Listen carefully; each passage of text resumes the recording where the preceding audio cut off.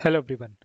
Well, in this video, I'm going to discuss about the runner using which you can run the karate feature file in the parallel. That is parallel runner. In our project, whenever we create the feature file, we create the corresponding runner, and we can still do that. So when you create the parallel runner, there are 3 points on which you need to pay attention. The first point is parallel runner should be placed inside the package from where all the packages are visible that contains the feature file. Second, in the parallel runner, we need to use the class path variable to specify the location of the feature file. And the third point is we need to configure the number of threads that will be used by the parallel runner for the execution. There are two classes available in the Karate framework using which you can create the parallel runner. The first class is the runner class and the second class is the builder class. As you can see here inside these classes, we have methods available using which we can configure and create the parallel runner. So let us see how you can create the parallel runner using the builder class. So first I'm going to add a new class file inside this package. The reason why I'm creating the parallel runner inside this package because this is a top level package, and from this package all the feature files which are available in the child package are visible. So inside this we will create a class and let me call it as parallel builder. Inside this class, first we need to add a normal JUnit test method.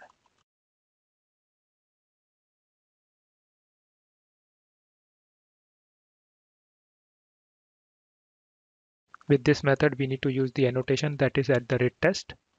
Make sure that this annotation should be coming from this package. Now inside this method, we need to specify the configuration for the parallel runner. So let us look at the builder class. So inside the builder class, we have method that is path as well as the using these two methods, I'm going to create the parallel runner. So first I need to create the object of the builder class.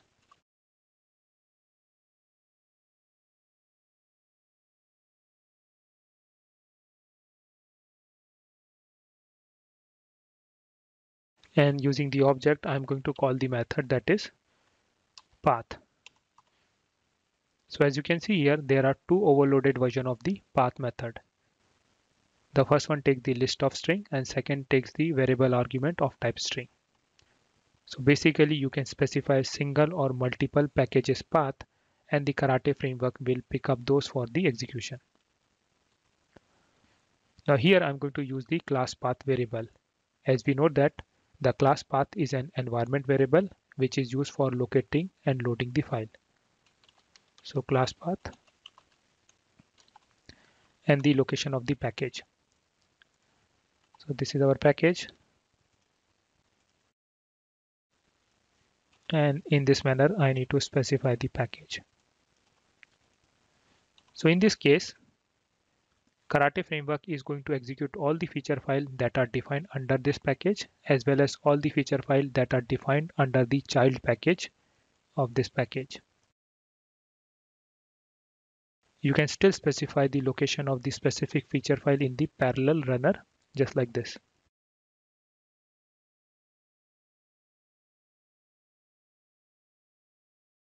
But this doesn't make any sense as we are using only single feature file inside the parallel runner.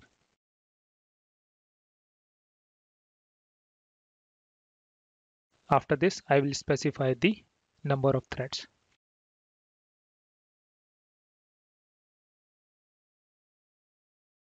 So in this case, the Karate framework is going to create 5 threads and it will use those threads for the execution. If the number of feature file is greater than the number of threads, then the execution of the feature file will wait until unless it is allocated a thread for the execution. Now once this is done, just do a right click, run as JUnit test.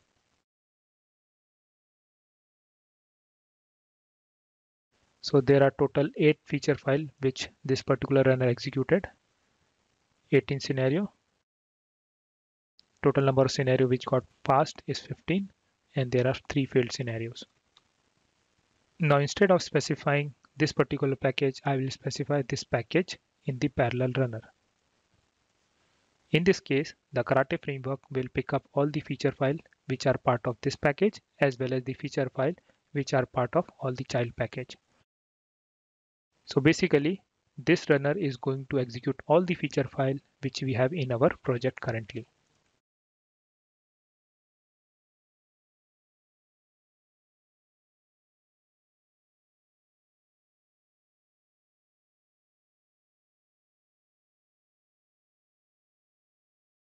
So this is the execution report. In the similar manner, you can use the runner class for creating the parallel runner. So inside the runner class, there are some static method available using which you can create the parallel runner. So inside this package, I'm going to add one more class file and let me call it as parallel runner. Inside this class file, I will create a test method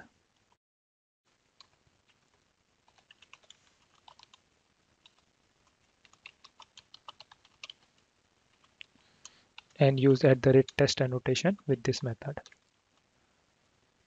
As the methods which are available in the runner class are static, so I can use the class name to call those methods. So runner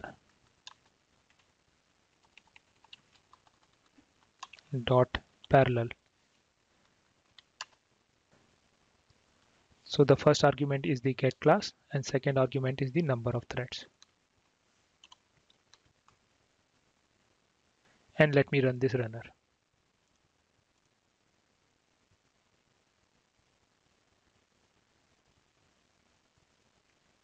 So this is the report. You can also specify the builder configuration inside this method also. So let me copy this code inside this class and then I will use runner dot parallel and then I can pass this configuration here.